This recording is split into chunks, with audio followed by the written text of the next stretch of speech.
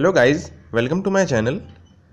Press the subscribe button like this, and then you have to tap the bell icon adjacent to the subscribe button like this, and then you will get the notifications from my channel. Welcome to my channel. In this video I'll be explaining you what is explosion welding. So explosion welding is a kind of a solid state welding in which we use explosive sheets in order to carry out the welding process. So there can be two arrangements. So first is shown by figure A, in which there is a constant clearance gap between the two pieces that have to be welded. So this is piece 1, this is piece 2. So and other arrangement can be there from one end to the other end there is a constant, that is there is a linear gap, increasing gap, and this angle is known as angular interface angle or angular gap angle. So the two edges are in contact at one end, whereas linearly the gap increases from left to right or right to left. So there can be two arrangements, one constant gap, one linearly increasing gap. In both the principles, what we do, we prepare a sheet of explosive having the same dimensions as the flyer metal. So the metal that has to be welded over the other metal. So there has to be two dissimilar, suppose we have two dissimilar metal plates. So the first metal plate, in the vicinity of that, in the close contact, we attach an explosive sheet and we detonate this explosive sheet. So uniform pressure or uniform force,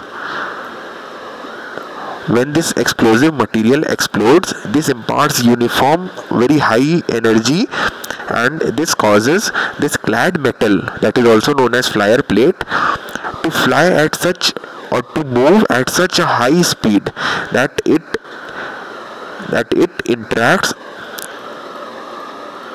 with such a high velocity at various minute microscopic points to the base plate. So we have two plates, base plate and flyer plate.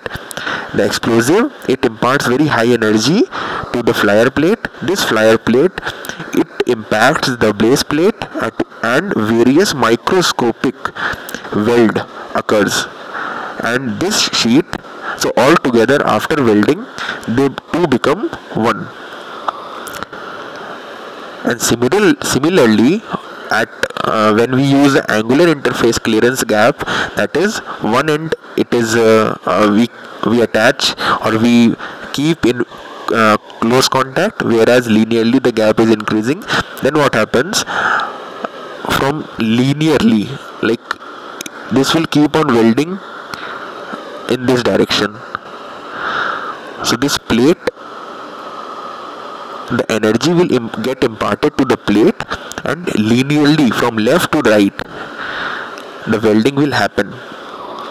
So generally for this arrangement, this flyer metal, it has to be suspended, whereas this arrangement, only the other end of the flyer metal has to be suspended, whereas in the constant interface clearance gap arrangement, the entire plate has to be suspended.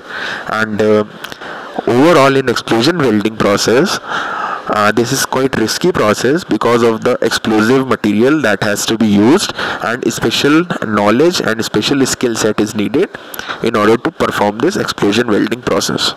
So I hope you have got a basic idea of explosion welding, and if you have found this video helpful, please press the like button, do share it, and please subscribe and press the notification bell if you are new to this channel.